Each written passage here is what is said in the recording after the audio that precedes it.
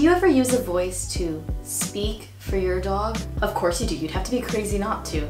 But have you ever stopped to wonder how this voice compares to your dog's actual voice? You know, the voice they use to talk to themselves in their head. Because the voice in my head sounds exactly like my voice right now. Did I feed the dogs this morning?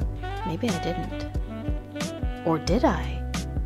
Perhaps I should ask them. Nah, if I ask them, they'll just say I didn't do it. Well, might as well just give them half to be safe. But since I don't actually speak dog, I don't know Gryphon's real voice. For all we know, she could sound completely different to herself. Didn't I just buy a loaf of bread? How are we already out of Gryphon? I didn't. You can't prove Phoenix did it. Or maybe she's more super villainy than we give her credit for. I didn't. You can't prove Phoenix did it. Yeah, it's definitely that last one. What criteria determines the voice we give them anyway? Is it maybe an assumption based on the way they look? The type of bark or howl they have?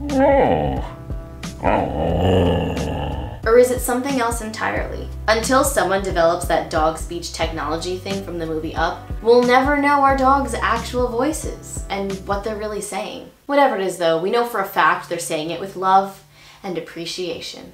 Right, Phoenix? You're an idiot. Thanks for watching, I hope you enjoyed that video. If you want to see more fun stuff like that, you can subscribe to this channel. Tap on the little circle with my face in it to subscribe. Oh, thank you so much for the kisses. If you want to see a playlist of our shorts videos, you can go here. And if you want to check out more long form stuff, there's a whole playlist dedicated to the Sidestream podcast down there. Oh goodness, oh goodness. All right, it's been real. See you all next time. Bye! Gryphon!